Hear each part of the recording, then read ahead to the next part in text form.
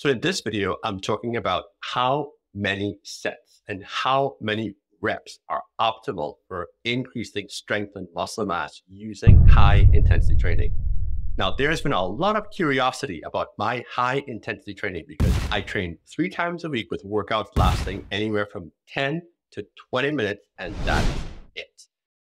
It's all I've done for the past 3 decades plus, and it enabled me to go from 125 pounds where I started off to being able to compete at a high level as a natural bodybuilder. And more importantly, I retired in 2004 and at 48 years old have been able to maintain a pretty decent physique given the fact that I haven't competed in 18 years.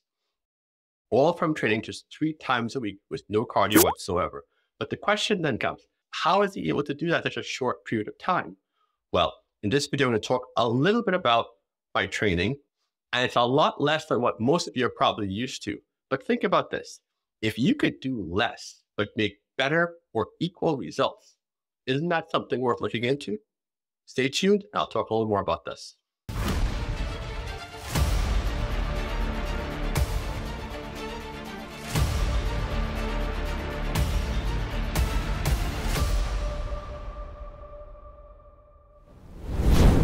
So in this video, I'm talking about my high intensity training, namely how many reps and how many sets are optimal to really increase muscle mass and increase strength naturally.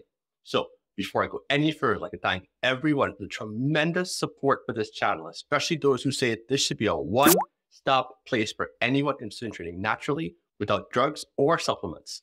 I really appreciate all the support, and do be sure to like, subscribe, and hit that bell so you're first in line to get the new content as it comes in. So on to the topic at hand, what so many people have been waiting for. How many reps, how many sets, how many exercises Kevin do?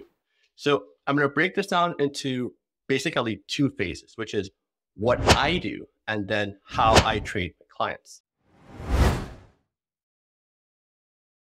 My lifetime has been based on dedicating myself to understanding everything there is about high intensity training. I can tell you that this form of training works for everyone who does it. I think that there's a lot of ways to get up that mountain, but I think that this particular way is one that's more relevant for most people. It's fantastically convenient because everyone can find 40 minutes, 30 minutes a week to work out. And you're able to do everything from lose body fat, increase muscle mass, and increase muscle strength naturally and without using any drugs whatsoever.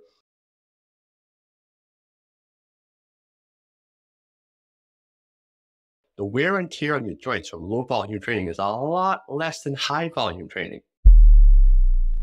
Most of the injuries that we see in the fitness world are not someone doing incorrect form and pulling a muscle. That almost never happens. What happens is overuse from doing the same thing over and over.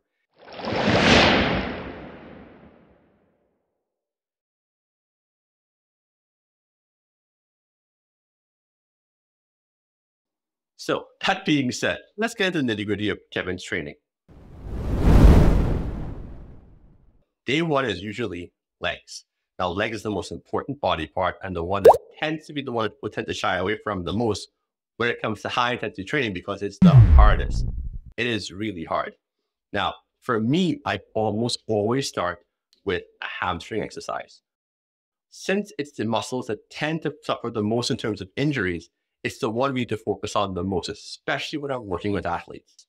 And it's going to be one exercise, and it's only going to be 3 sets. That's correct. 3 sets. And that's pretty much it. But 3 sets tends to be the sweet spot for me and the sweet spot that I've seen from my clients over the years in terms of what they're able to do when going all out.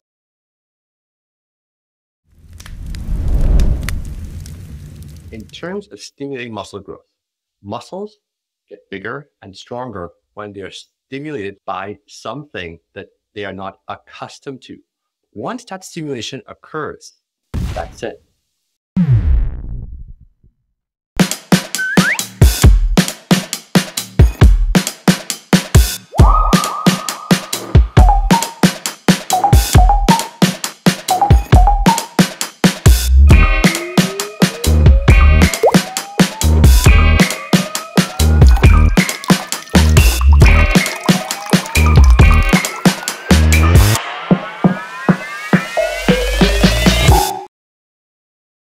for my own training, I will do 2 exercises of 3 sets. But again, it took me many, many years of training this way before I was able to even begin to think about doing more than 1 exercise.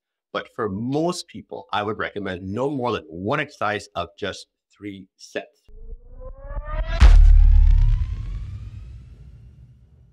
Repetitions are a very interesting thing when you think in terms of what's the optimal range, because there is no such thing as an optimal range. Your muscles don't care.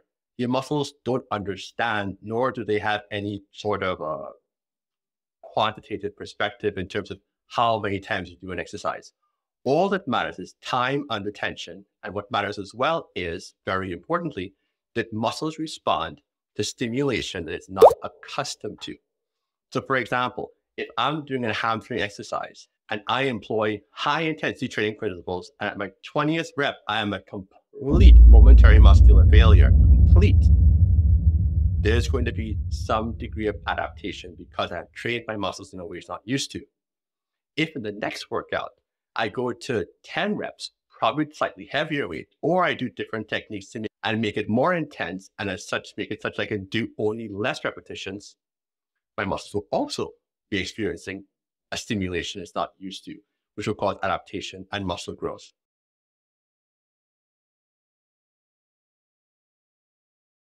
And that's the perspective you have to have in terms of repetitions. Now, that being said, I never go under 6 repetitions, because anything under 6 repetitions, you're getting pretty much into a danger zone in terms of you're starting to use enough weight where you can seriously affect your joints and increase the potential for injury.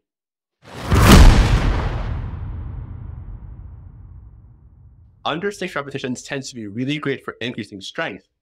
But for high intensity training purposes, the focus is really on getting the muscle to a place where it's really taxed and really worked.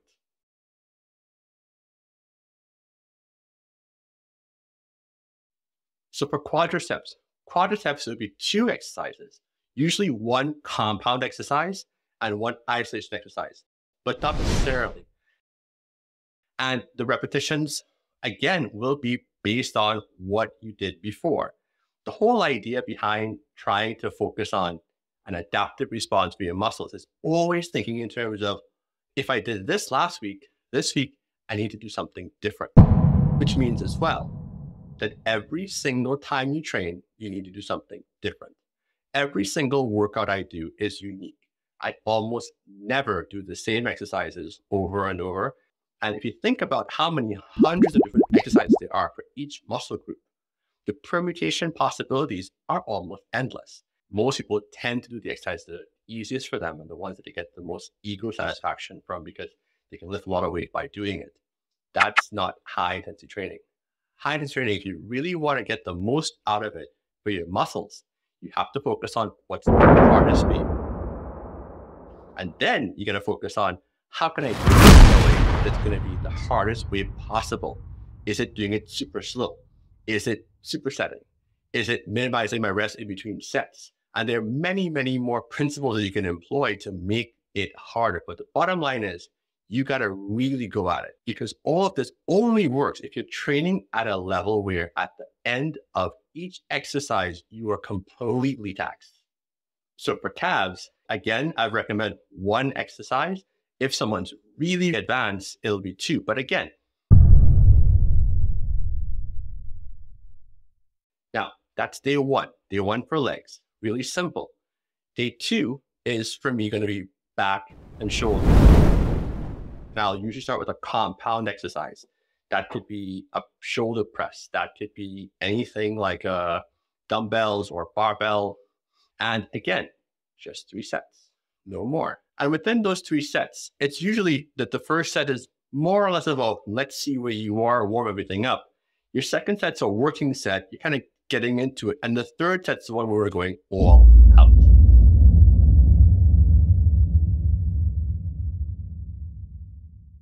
Sometimes if I'm training and I'm pressing weights that are really heavy, let's say I have some 80-pound dumbbells in my hands, and I get to a point where I was going for 10 reps and I feel like I have a good 5 more reps in there when I get to number 9.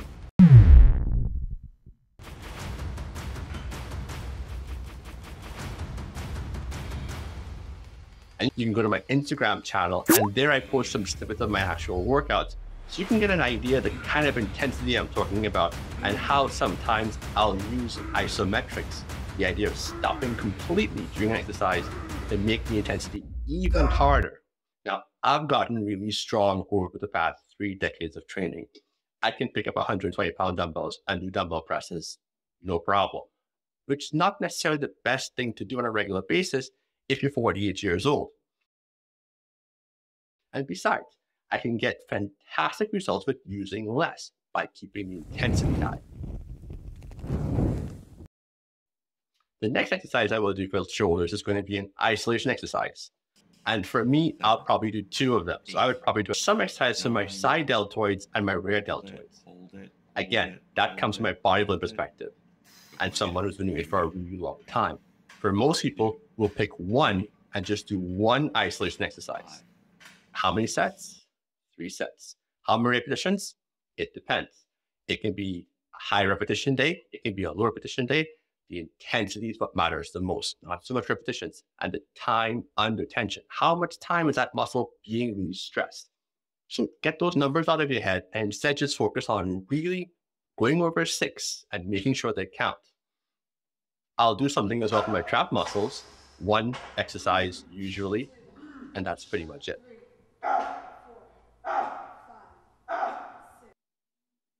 For back exercises, I will start personally with something like a pull down or a pull up exercise. Again, just 3 sets. Systematic number across the board, just 3 sets. And I'll usually follow up with a rowing movement. And if I'm incorporating heavy deadlifts in my leg workouts, I'm not going to do anything specific for my lower back. So those 2 exercises, 3 sets each, and that's pretty much it. Chest and arms. And what worked best in the beginning was 1 compound exercise, 3 sets, followed by 1 fly exercise, 3 sets. Repetitions again can range depending on where you are, what you did last week. Now, for me, I will do 2 compound exercises for my chest. I'll do either a flat or a decline press and incline press, followed by some sort of fly movement. That's usually what I would do. And I said usually because, again, every workout I do tends to be very different from the last one. But what's most important is that it took me years to be able to put in that second exercise. And so I recommend just 1 press for chest and 1 fly movement. That's it for most people. If you're advanced, maybe 2. Again, maybe. And when I say advanced doesn't mean you've been training for a long time. Advanced means you've been training in this particular type of training for a long time. Now we come to the fun part, biceps and triceps. Most people spend so many hours at the gym training their biceps. And I will be very honest with you. I got my best gains training my biceps with 1 exercise for 3 sets. That's it. My triceps, 1 exercise, 3 sets. That's it. No more. No less. That was when I made my most gains. As I got to a point where I felt I could do a little bit more and I had a little more gas in the tank afterwards, I started doing 2 exercises for my triceps.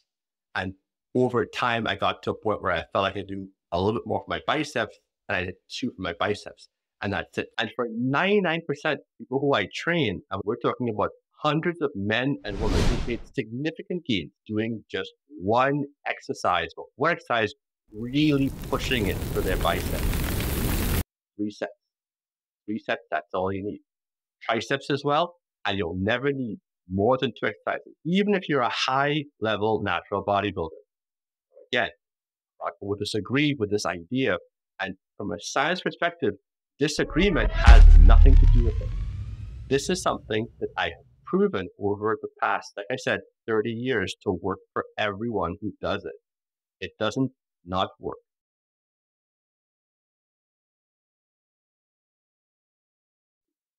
Now, abdominals will usually be 1 exercise. 1 exercise, and that's it, all out. And to be honest, as I've always said, I haven't done abdominal exercises directly since the 1990s. So that's it. The bottom line is it tends to be one exercise, 3 sets. So I hope you're able to learn something from my way of training and stimulate some interest in the idea of training less. You're going to love the result. But like I said, you're going to have to go all out. At the end of these workouts, you have to train to the point where you feel like a truck ran over you. If not, you're not training hard enough. Now, if you have any questions about this, please feel free to put them in the comments because I read every single one of them. And I'm always here and always happy to answer any questions anybody may have. So go to the gym, try it out, know that I believe in you, and Excelsior.